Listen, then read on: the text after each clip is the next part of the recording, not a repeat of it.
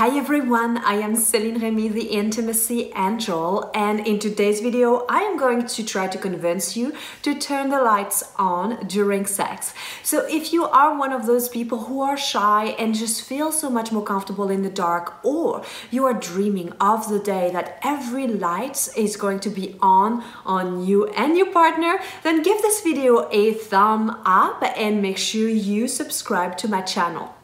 Now, did you know that a study revealed that 75% of people have the lights off during sex?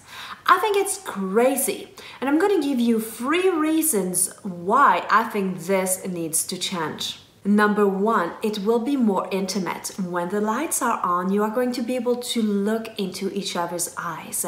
And when you do that, you create a connection with your partner. There's something really special to share a moment of vulnerability or to share your pleasure with somebody else, and being willing to be fully seen in your pleasure as well as sharing that with someone else. And I know that for some it can be really frightening to hold somebody else's gaze and really be seen in that moment.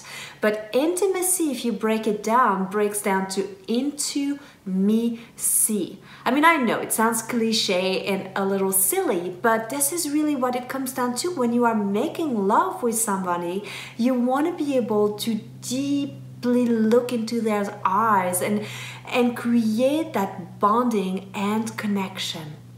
Number 2, it will bring you closer to one another. So when you think of having the lights on, what happens? Like, guys are visuals. Most guys are visuals. A lot of women are visuals too. No light, no sight.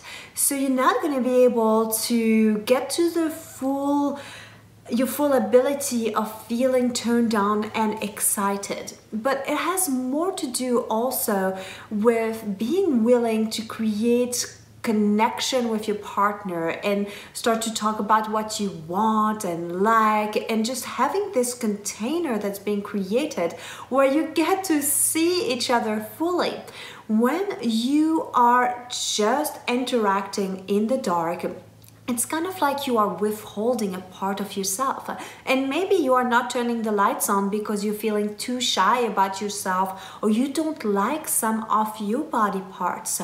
And that's definitely something that you need to work on and something to focus on, because it starts with you. So being able to feel confident and comfortable enough in your body to be willing to have the lights on will also help you have more self-esteem about yourself and love yourself more. And trust me, when you see your partner's eyes, the way he gazes into you, the way he looks at you, or the way she looks at you, like desiring you, it will boost your self-esteem and it will boost your confidence. Number 3, you get to see each other's reactions and bodies and really know what you want and what you like.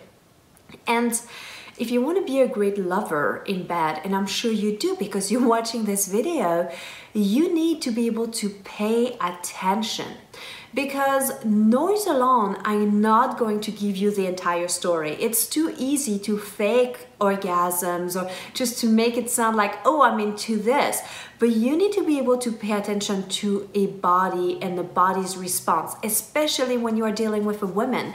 You need to see that her clitoris is becoming engorged, her labias are becoming swollen, that the color of her lips and her labias are changing. Like, so many little things can be happening that are giving you pointers as whether or not what you're doing is working. Without the light, you're just relying on whatever feels good to you and whatever you're thinking you're hearing, and that is not giving you the full picture. I mean, really, it's going to help you take the fumbling and guessing out of the picture, and that's how you can step into becoming a master lover in the bedroom.